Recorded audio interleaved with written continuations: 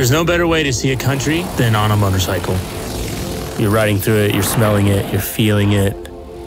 I ride because of the freedom it makes me feel, just like when I was a kid on a bicycle. The outdoors, the wind, the sun on your skin, and that's what keeps me getting back on the bike, to feel that freedom. You get to see such a unique landscape, pretty special. Growing up, I was always with my dad. I was fishing, boating, riding. I grew up Saigon, which is, bicycle, motorcycle, just a way of life there.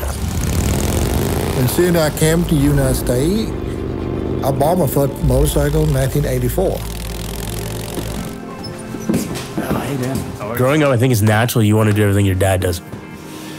Started with the hunting, then fishing, working on cars, and then he gets his motorcycle, and you're like, oh, I want to ride this thing.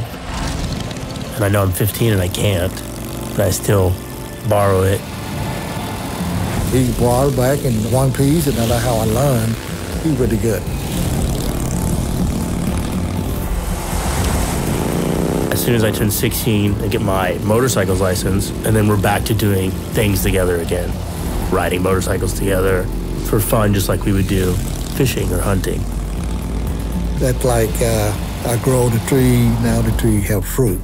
And now he's better than me. When I was a kid, my dad would say I'm his shadow.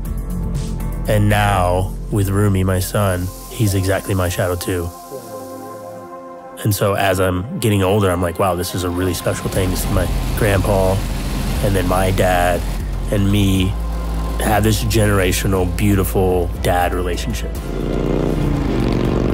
Seeing Corey right in front of me, leading me, make me so happy. Seeing my dad behind me, it just brings me back to childhood. It's just such a special thing to see him supporting me.